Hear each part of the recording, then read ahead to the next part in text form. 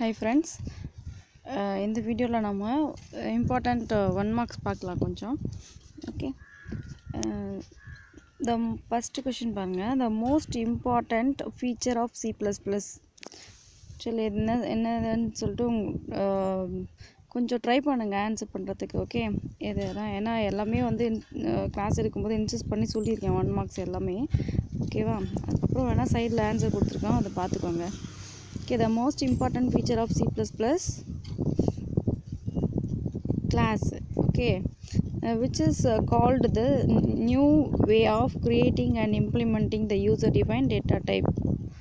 New way அப்படிங்கிறது user-defined data type create பண்ண new way வந்து class. Okay, which of the following provide a method for packing different data types together? அதில் வந்து ஸ்ட்ரக்சரும் கிளாஸும் வந்து user define data type, அதில் different data types நம்ம organise பண்ணலாம். ஓகேவா, இதில் என்ன கொடுத்துருக்காங்க, array, function, pointer and class கொடுத்துருக்காங்க. So the answer is class. This is a way to find data and it's associated functions together. என்னது, கிளாஸ். ஓகே, கிளாஸில் தான் நம்ம என்ன பண்ணுறோம், டேட்டா அண்ட் ஃபங்க்ஷன்ஸை பைண்ட் பண்ணுறோம். ஓகேவா, and the function which are related to the class data type.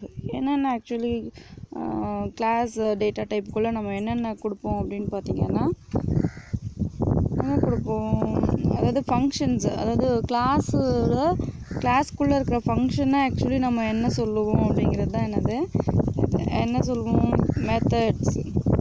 The functions which are related to the class data type is called as method. So next, the number of parts in a class specification. Class specification ல பார்த்தோம் இல்லையா, நம்ம அதில் எத்தனை parts இருக்கும் அப்படின்னு பார்த்தீங்கன்னா 2 parts. என்னென்னது, class declaration, class function, definition அப்படிங்கிற 2 parts இருக்கும். ஓகே, ஸோ அதனால் வந்து parts of the number of parts in the class specification 2. இந்த 2 parts ஆஃப் கிளாஸ் ஸ்பெசிஃபிகேஷன்ஸ் என்னது, சி ஆப்ஷன், அதாவது class declaration and class function, definition.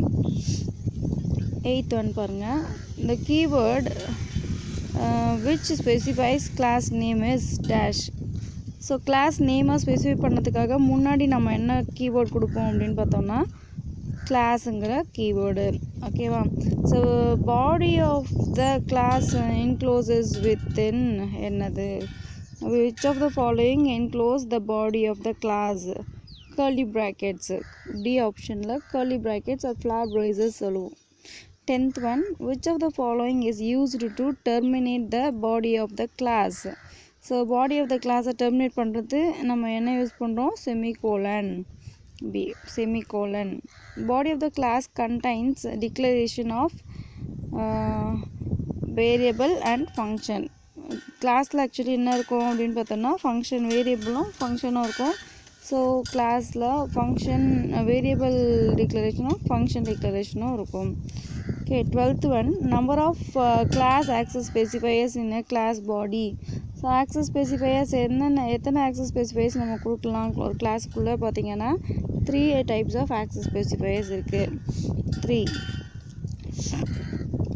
Okay, 13th one பாருங்கள், access specifiers or otherwise called as என்னது, visibility labels R visibility மோட்ஸும் சொல்லலாம், visibility labels. 14th, private, public, protected are called as access specifiers. இதெல்லாம் என்னதுன்னா access specifiers. 15th one, which of the following access specifier is optional in the class body? Class பாடிக்குள்ளே நம்ம optional, அதாவது எதுவுமே கொடுக்கல அப்படின்னா optional access specifier எது அப்படின்னா private. Okay, private. And 16th one, how are the members of the class treated by default? By default எதுவுமே கொடுக்கலன்னா என்னவா ட்ரீட் பண்ணும், ப்ரைவேட்டாக ட்ரீட் பண்ணும். ஓகே, சரி, நெக்ஸ்ட்டு பாருங்கள், 17th one, which of the following is used to access the members only within the class?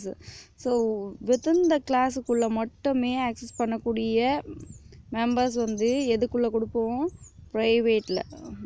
மற்ற எல்லாத்துல அதாவது ப்ரைவேட், ப்ரொடெக்டட், பப்ளிக் எல்லாத்துல கொடுக்குறதையும் வந்து கிளாஸ் யூஸ் பண்ணலாம். ஆனால் வித்தின் த கிளாஸ் ஒன்லி அப்படின்னாவே ப்ரைவேட் தான். Okay, data abstraction is achieved through data hiding.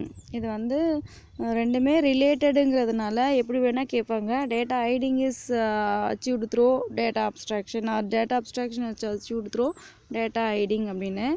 So வந்து வேறு எந்த கான்செப்டையும் அதில் கொண்டு வராமல் இது ரெண்டுமே வந்து அதாவது அண்டர்ஸ்டாண்ட் பண்ணிட்டு எழுதணும். சரிங்களா? Data abstraction is achieved through data hiding. The access specifier used to access the member of inherited class. அப்போ inherited class வந்து நம்ம எந்த மெம்பர்ஸ் ஆக்சஸ் பண்ணுறோம் அப்படின்னா protected. Which of the following is used to access the members from outside the class?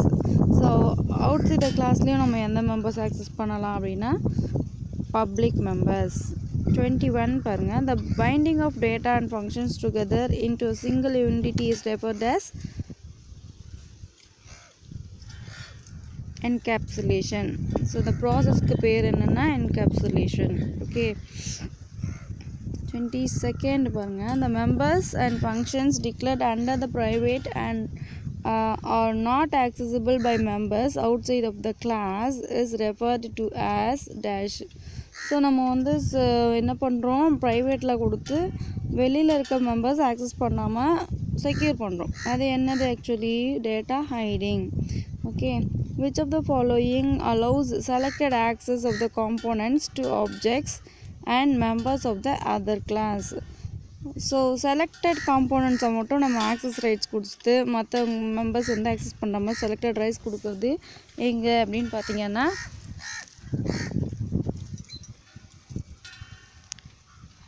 அது வந்து data abstraction.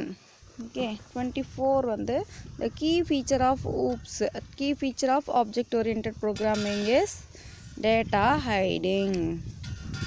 Next பார்த்தீங்கன்னா private allow accessibility only its own members and certain special function called dash.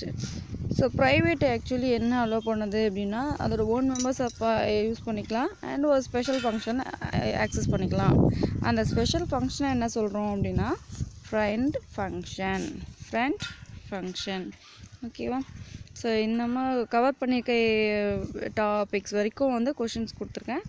இன்னும் நம்ம chapters அதாவது subject நம்ம பார்க்க அதுக்கேற்ற மாதிரி கொஷின்ஸ் இன்னும் கொடுக்குறேன். ஓகேவா? Okay, thank you friends.